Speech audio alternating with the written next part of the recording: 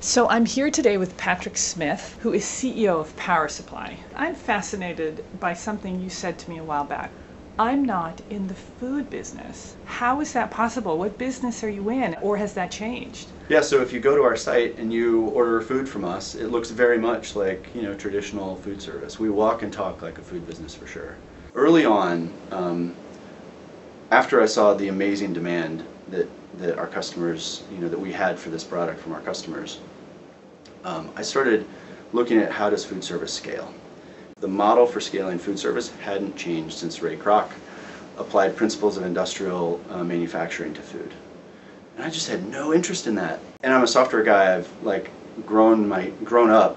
I've cut my teeth my whole professional career in the internet. So I was really curious about this idea of how do you take what we know scales online, small pieces loosely joined, and how do you apply that to food service?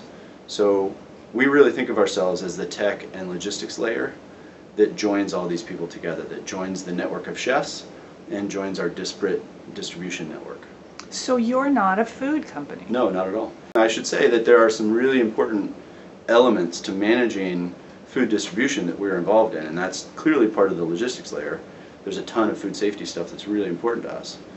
But we're building out the logistics platform and the technology platform to enable this decentralized distribution model. One of the reasons that I'm so passionate about this business and why it means so much to me is it is about the food. And it is about what that enables for our customers. People that care a lot about food and care a lot about wellness, and how do you maximize those two things? So for me, it's really about the mission, not about the sort of the making of the food. Making, exactly.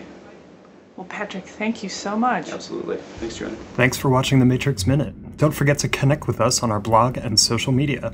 For more information, go to matrixgroup.net.